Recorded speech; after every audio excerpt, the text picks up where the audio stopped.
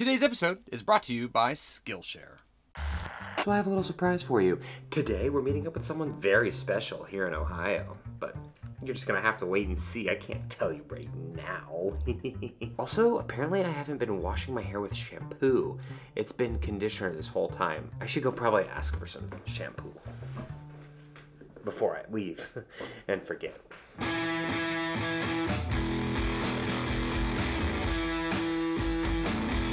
So, you're with me here again for the third time here in Ohio.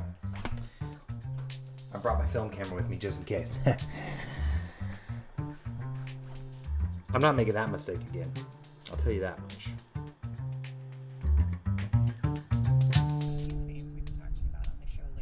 So there it was, sitting on my hands crying because I missed my Leica M6, and then I had a brilliant idea. Wait, why don't I just call Trev? He lives in Ohio. I mean, he could be my own little private tour guide of his little slice of Ohio. So, I drove 2 hours to surprise him. He loved it. Don't ask me how I got his address. You don't want to know. My original Ohio video didn't really touch on Trev. Not like that, you pervert. Trev deserves his own video. Duh. I mean, he's Trev the Darkroom Lee. So if you're sick of seeing Ohio, well, you're just gonna have to deal with it. But just to let you know, this is the last one. I mean, I have to share all the goodness with you peeps. You deserve it.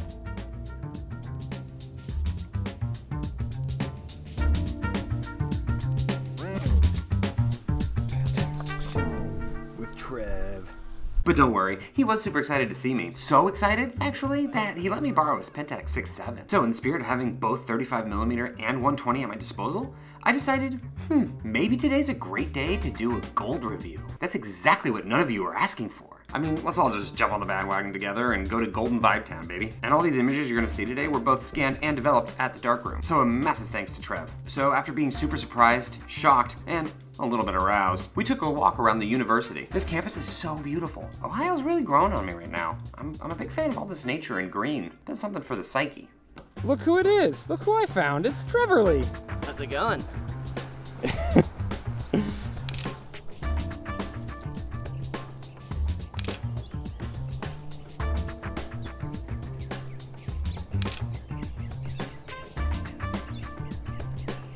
Yeah, that's gonna be a banger. Purple.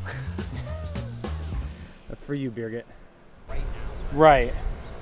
I know, like 10 years ago, that was the case.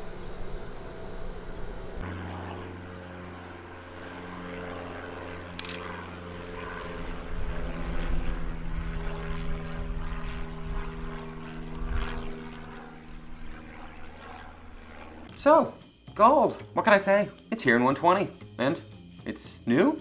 But isn't gold made from the backwash of the Kodak employees? Yeah, I think it is. But that was the 35mm version. But now they've added a little dash of paprika to it. Wow, so fetch. But hot take, damn, it looks good.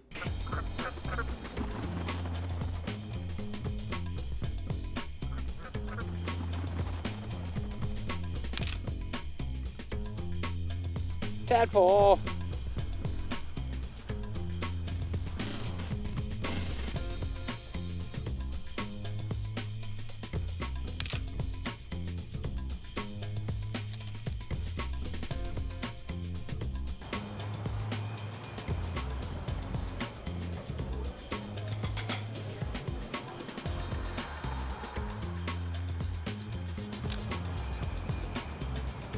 Trev copping my shot. It was his first.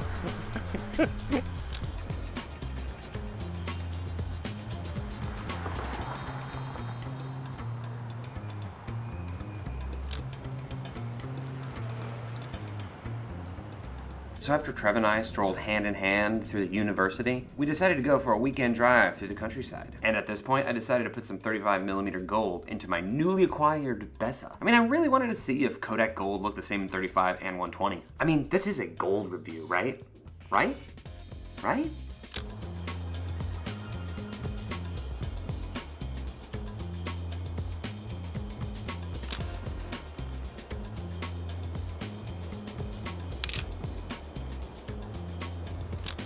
Honestly, I'm not sure why these two shots are drastically different.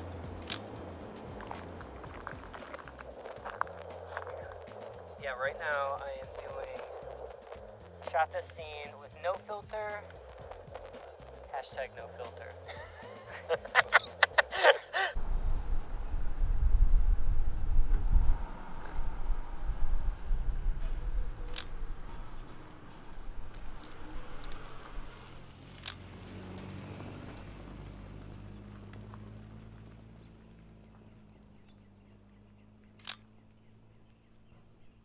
So, what do you want to know about the new Kodak Gold 120? I mean, it's good. It's really good.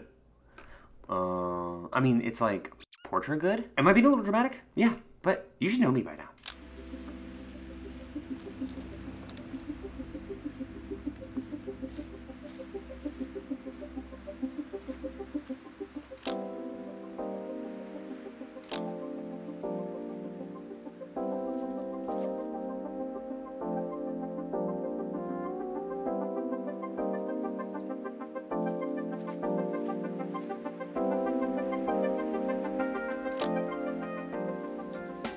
No, in the general direction, Bowling Green's right over there. Luckily,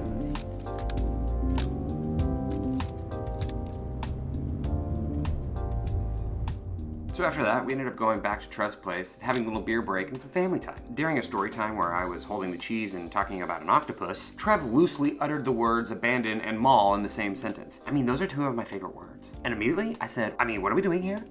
Let's go.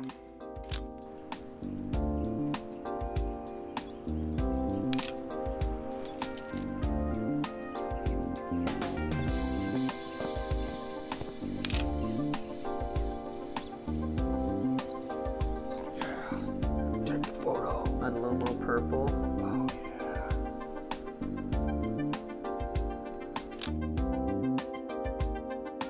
That is definitely dated.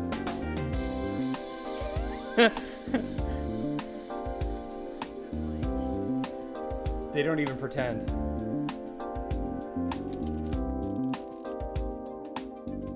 OMG popsicle sticks. This mall was so cool. I mean, and to be fair, it wasn't quite abandoned. There was remnants of some businesses around. Actually, this place kind of looked like Starcourt Mall. Well, without a giant Demogorgon and mullets, but everything else was the same. I loved how this place looked like it hadn't been touched since the 80s. I just really wanted to live in there. And I guess I would have to just survive off the gumballs.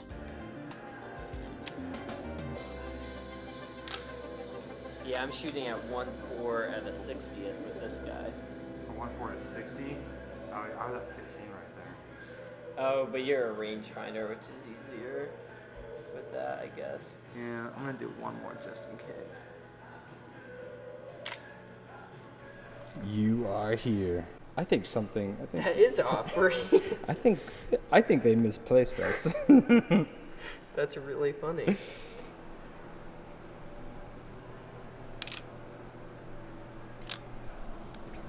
All the gumball machines. This is where my friend's store was. Oh my God. I almost died. In New Jersey. But before we move on, let me tell you about today's sponsor, Skillshare. Skillshare is an online community that can offer you a menagerie of different classes. These classes can open your imagination to a whole new host of creative endeavors. And they really have a ton of classes to choose from. Two things that I love in this world is my iPad and typography. And I guess there's definitely more things too, but those are just two of them. But if I can make motion title sequences on my iPad while sitting on the couch drinking wine, I'm all in. So I started this class from Trace Capone called Typography in Motion, Animating Type in Adobe Fresco.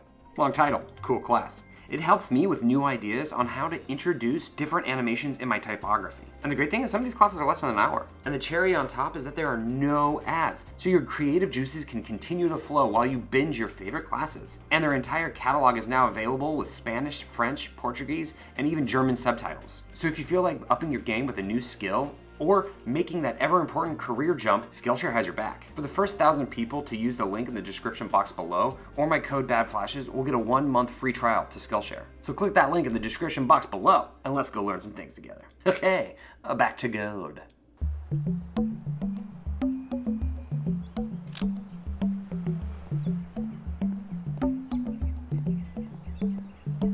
There's Trev, always by the wall. That's what I've noticed. That's your shooting style. Yeah, the angle. The angle, the wall angle.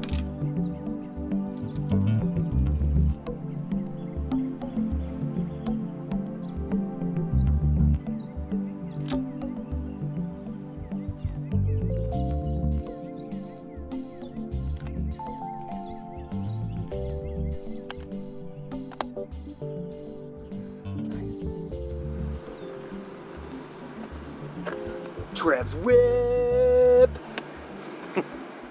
Oh yeah, the other thing about Kodak Gold in 120 is that it can handle overexposure and underexposure quite well. So, that's another thing. Honestly, it's really just great to have another 120 film in the arsenal, and the fact that it's so great is awesome, and it's cheaper, so that's awesome too. In the beginning, I really wasn't a huge fan of the Gold and 35mm, but this larger format has opened my eyes to this cheaper portrait sister. The property tax on a town?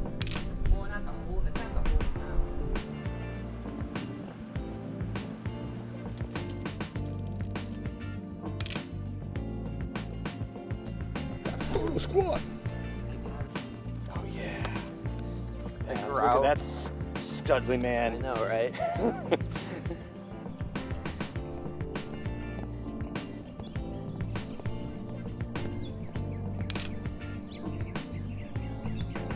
I just have to say, if it wasn't clear already, I just had an amazing time with Trev. We had a great day just driving around, shooting the shit, and taking photos. I'm so glad he was able to hang out that day. I absolutely love days like this. As you can probably tell, this review really wasn't all that technical. I didn't really want to dive into the deep end of all the tech specs, mostly just because, you know, it's done before and, well, you know, I didn't want to. I mean, what's there to say? It's actually a great film stock and I really, really like it. Honestly, it's probably going to be my new go-to film stock for 120, mostly because it's just really versatile. So I can't be mad at that. At the end of the day, I mean, you probably just wanted to see some images with this sexy new stock and see me have a man crush on Mr. Trevorly. And if not, if you really wanted me to dive into the tech stuff, I'm sorry. I didn't. Thank you, Kodak, for bringing me film. I love it so much. More film, yeah. This is apparently a singing episode now. I guess, what else is there to say? Gold is great. Give it a go. I'm glad to have some guidance. Okay, see you next time. Bye.